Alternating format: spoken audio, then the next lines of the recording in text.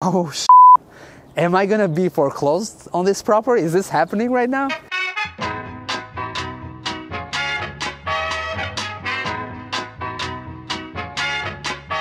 We are dealing with a major setback at our project here in Brookline and damages of about $200,000. So where does the money come from to get us through the finish line so we don't get foreclosed by the bank? We're going to talk about 4 options we have to get us to the finish line, get the capital, and be done with this project.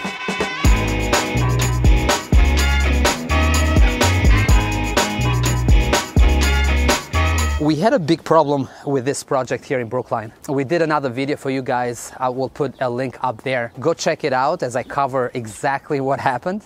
What we're going to talk about today, though, is the steps that we're taking to get us through that hurdle, especially on the financing side. Because what happened after the pipe burst here and after we got the whole place gutted down to the studs, I called my lender and I told them about the issue.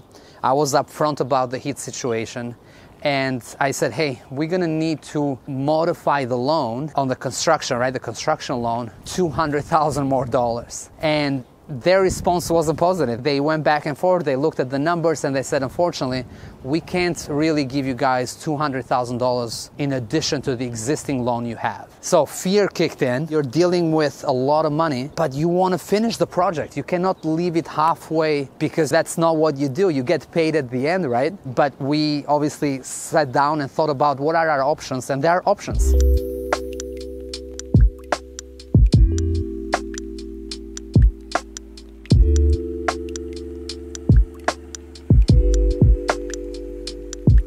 Well, one thing to do is you can put this project on the market and sell it, right?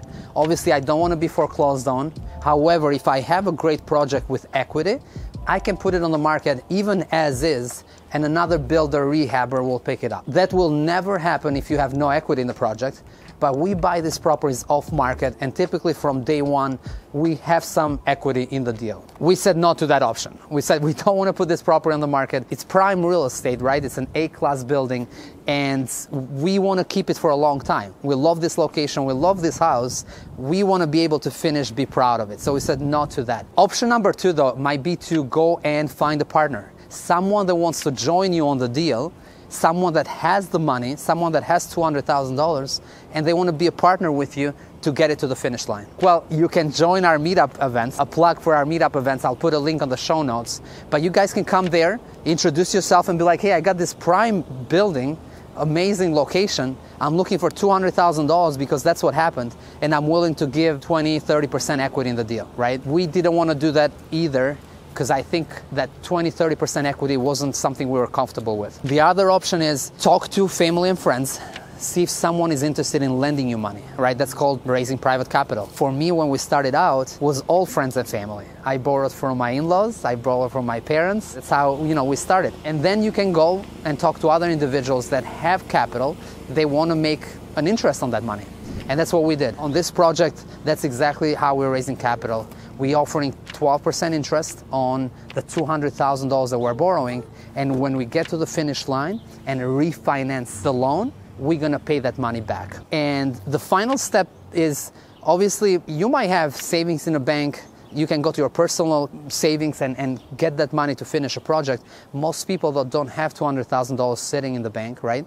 But some people have a HELOC, a home equity line of credit. And you can have that on personal residence, you can have it on investment properties, but you can go and tap into that source of money to then finish this project. And again, once you are at the finish line, you can refinance it or sell it, whatever the plan is, and you pay the HELOC back. Because the most important thing is wrapping this project, getting to the finish line, refinancing, and then we're gonna be, happy about it. So guys, that's all I got for you today. Hopefully you're finding value in this. Like, share, subscribe. Help me out here, guys, on my goal to get to 1,000 subscribers, and I'll catch you on the next one.